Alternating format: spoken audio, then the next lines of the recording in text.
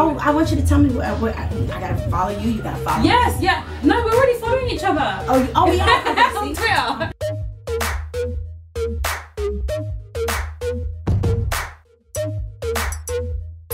It's your girl DJ Marxxi here for Marxxsi TV. I'm here with my girl Karlie Red. Hey. How are you? I'm blessed. Happy to be in London. What have you been up to since you've been to London, since you've touched down? Because you literally only touched down yesterday. And it's like you've been in a million places in the space of like 48 hours. Feels like that. But, okay, so as soon as I touched down, I went from a photo shoot, one of the best photographers in London, and I did a magazine shoot, and oh my gosh, we worked with some amazing stylists, some amazing designers and makeup artists in here.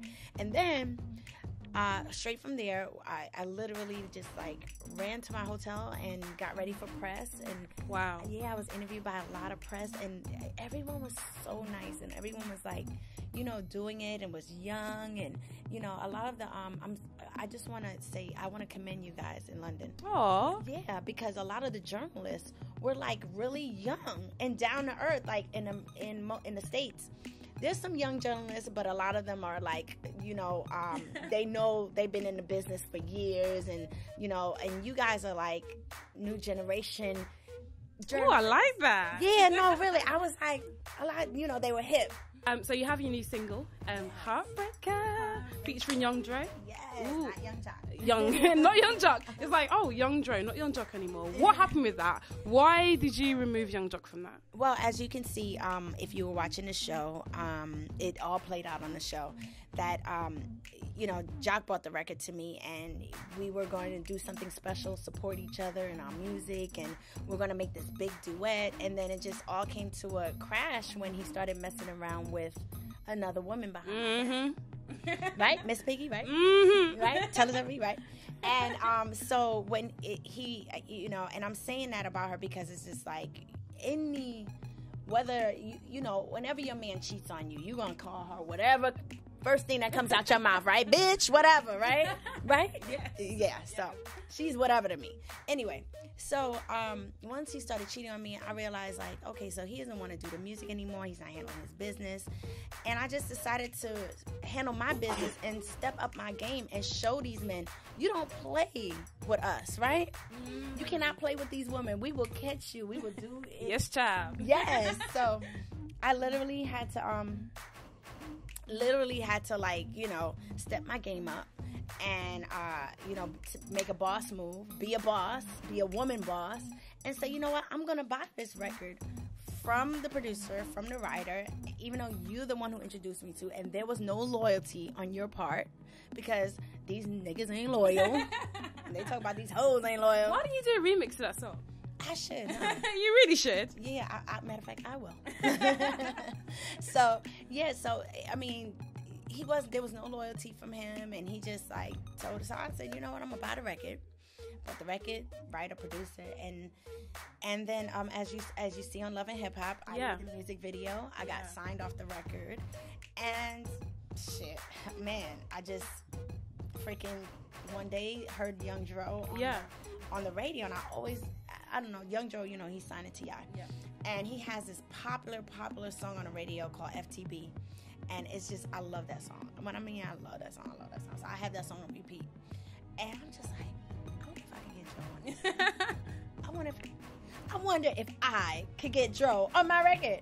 And I just went and contacted his people, and you know, he's on the record, and he did a real good job. It seems like you're trying to take your music to the next level, and you're really trying to get yourself out as an artist. Do you feel that being on Love and Hip Hop kind of blocks that? It kind of gives people a perception, or a certain perception of you, or it's maybe the reality show makes it hard for people to take you seriously when it comes to music? Well, I got into music. Well, I was already doing music, right, before I got on the show. And I got on the show because, see, in the industry, it's like a double standard. One minute they're saying, okay, well, you have to have some platform, some buzz, and people have to know who you are, the fans and everything, and right? And then the next minute they're saying, well, you got to have music, and you know, so it's like, I said, okay, I'm going to do Love and Hip Hop because it's a platform for me, for people to hear my music. And I'm not saying that like I'm the best artist in the world. I'm straight up and down. You know, all artists, we grow from here, and then we're like, you know, we didn't start from, you start from somewhere. Beyonce wasn't always just this, you know, amazing artist. She grew into that. Yeah. That's just everybody. And so I grew from an artist that was just, you know, struggling and trying to make it. And, you know, I bloomed into a better artist. And now I'm taking my craft very seriously. And obviously people like Young Dro is, otherwise he would have never got on a song. What was your main aim coming here to London? Like, literally, I would come here for free. Like, I would buy my own ticket, buy my own flights, hotels, everything, and come here for free because I want to experience the culture. I want to connect with, you know, you guys, because I know you guys are watching the show. I see it on my Twitter and my Facebook and my Instagram, and they're like, come to London, come to London. I'm like, I gotta go see these people. What are they talking about? I'll get them to air the show in London, please. I would love to, but if I had a satellite, I'd put it right here for you. If I had it, I would, because I want everybody to watch how crazy we are. But, you know, I just was like, you know what? I want everyone in London to know me as a person, get to know me, know besides the reality show, because all you guys are seeing is 30 minutes of my whole life, right? Or an hour, well, really it's bits and pieces, so 5-10 minutes of my whole life. But I want you to get to know me, Marxsi, as a person, and like, damn, so you could go back and you could tell your media and your friends and people who may see a bad day of Karlie on the show that, no, I interviewed her and she's cool as fuck. Like, a lot of my friends watch the show. A lot of my friends love you, by the way. But then obviously you get the critics. What was your opinion on the whole reunion and how it played out? Like, I want to know what you think of what happened, because it was. I know you can't talk too much, but it was. Let's be honest, it was a mess. It was a hot mess, and I just want to know what did you think about it overall? Well, I tell you what. I'll say this. A lot of what the cameras catch us off the show is not nearly as bad as what they catch on the show. Oh, wow. Yeah. Okay. We are crazy. We are a bunch of crazy. And when Mona casted us, she was like, I know exactly what I'm doing. And shout out to Mona. I always tell, shout out to Mona. You know, she's a genius. She's a genius. She is. Yes, she's a genius. She created, she's amazing. I love her to death, and I look up to her because I'm like, you know, for her to put together such amazing cast and do something as big as Love and Hip Hop, it was amazing. What do you think of Love and Hip Hop New York? I think it's you know, it's a franchise of us. It's just like, you know, what do you think of Kentucky Fried Chicken in London? Or, you know, McDonald's. Or, you know, right, McDonald's in London or in the States. You know, it's a franchise. So do you actually get on with any of the other cast? Do you actually chill and hang out with them? Yeah, of course. Who do you hang out with? Who do you chill with? I hang out with, I chill with Erica sometimes Rashida, sometimes Mimi, definitely Mimi. Yeah. And Jocelyn? Yeah, I mean, once in a while, once in a blue moon, it'll be Jocelyn. Mm-hmm. So there's not really any amnesty or any, like, issues between any of the cast right now, in real life? Right now, I have no issues with anyone. But just like any relationship, I mean, I'm sure you and your girls, you don't have an everyday, just, you know, you're just the best of friends every day, a perfect relationship if you're talking, you know, every day on a regular basis. Just like any relationship, even your boyfriend and girlfriend relationship, you have your ups and downs. So we, as a cast, you know, and as friends, we have our ups and downs, just like any relationship. The recent season of Love and Hip Hop has just wrapped up. What is next for you in regards to Love and Hip Hop? What's Karlie Redd and Love and Hip Hop's future together? You have to see. Oh my gosh, you can't tell me an exclusive. You have to keep watching. But, okay. Yeah, but I'll tell you this. You know, this season, my music game stepped up. Everything just like my entrepreneurship stepped up. And it's just, I'm just growing to the next level. And I have a movie coming out. Ooh. Mm-hmm. With Chris. Hey. Yep, with Chris Rock, called Finally Famous. And it's so many, oh my God, so many great actors in this movie. Gary Union, Kevin Hart. Wow. Yeah, and it comes out in theaters. So you should get it here, right? Is it coming out here? Because we theaters. don't get loads of, like, is it like a black movie? It is. We don't get loads of black movies here. It's not fair. You don't think that I mean, if it's in theaters, you don't think you'll get it? I think you will. I don't know, because the film industry is a bit funny here, to be honest with you. Yeah. So we don't know, especially when it comes to black movies. Oh, So you wow. just don't know. I hope it comes out here. It sounds So how amazing. do you guys keep up with the rest of the world? The internet is our friend, Google's our friend, social networking, all of that. That's literally how we do it. Wow. Literally. So you have to be like, you have to have Wi-Fi everywhere you go. You cannot live without Wi-Fi, like, seriously. Wow. But that's how we keep up with everything, seriously. That's how it is here. So you need to come visit.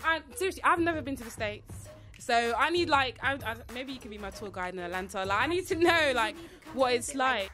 Yeah, you and the girls just take a trip, and would they let you? Like, are you? Yeah, of course. Okay, cool. So yeah, you and your girls just like one day say, you know what, we're just gonna take a trip and get out of the, you know. Give me the 5 top places to go in Atlanta. Oh my gosh. Well, look. Well, let's say this. The best time to go, you know, we have the hip hop awards. We have the, you know, so many the classics. You know, the college classics, and we have. Oh my gosh, so many award shows, and you know, what's good for Atlanta is a lot of you know, like all these studios, Universal. You know, Tyler Perry has a big studio out there. So thank God for Tyler Perry having this big studio out there. Well, in the meantime, Universal, all these, like, they're creating studios and everything in Atlanta. Music-wise, what are we going to hear next? We've got this amazing track, Heartbreaker. What's next musically for you? I have another single that's about to hit. Crazy Girl is about to hit. I'm trying not to give you any exclusives. Oh, come on, you have to! An exclusive. Woohoo! It's featuring T-Pain. Oh my gosh, that's crazy. He's coming here next month to perform. Yeah. He's coming to London next month. Yeah, we have. If you get a chance to talk to him, tell him, hey, I interviewed Karlie and she told me about this great single that you have together. I love T-Pain. I'm obsessed with him. Really? I love him. He's such a cool guy. Really? Like, I mean, he's just really, really cool, down to earth, crazy. You know, that's my type. Like, crazy, cool, you know, whatever. Not, I mean, and he has a wife, so not meaning like. Is he married? No. I didn't know that. Oh, wow, okay. Are you single? Mm-hmm. You're single now? I'm single. How are you single? You're gorgeous. How are you single? How are you single? Are you single? I'm not, no. Oh, like, I feel bad. I'm single. So, see, there's a problem. So you're not looking for anything right now? I am. I want to be in a relationship. I think every girl's dream is to, like, you have to be someone special, not to be, like, wanting to be in a relationship. I mean, even though I'm so focused on all my businesses, like, okay, I have a hairline, I have a makeup line, I have a clothing line, I'm coming out with a lingerie line, and even though I have all these things going on, it's like I still want to, at the end of the day, I want to go home and share that with someone. Oh, yeah. I really think you're gonna find someone. I really do think. I'm not too sure who though, but yeah, you can do better than Yon John. Yeah, you can do a lot better. No woman wants a man that's cheating, right? No, honey. Like, and what's crazy is he's been cheating on me from the day one, and it was like, if you would have just kept it real, wouldn't you appreciate a guy that's just gonna say, you know what, I don't want to be with you, I'm just gonna keep it real with you? And why did he do that? Yeah, exactly. That's the question that we're asking ourselves as well. Like, you could have just been straight up with her. What's the point? What's the point? You went through all that for what? You know what? What I like though about that aspect of the show is that a lot of girls can relate to that, and that's gonna probably increase your fan base even more. Just that being played out on TV. And the song. There you go. It's about exactly what I went through with my relationship with him. So a lot of girls do tell me they do relate to it.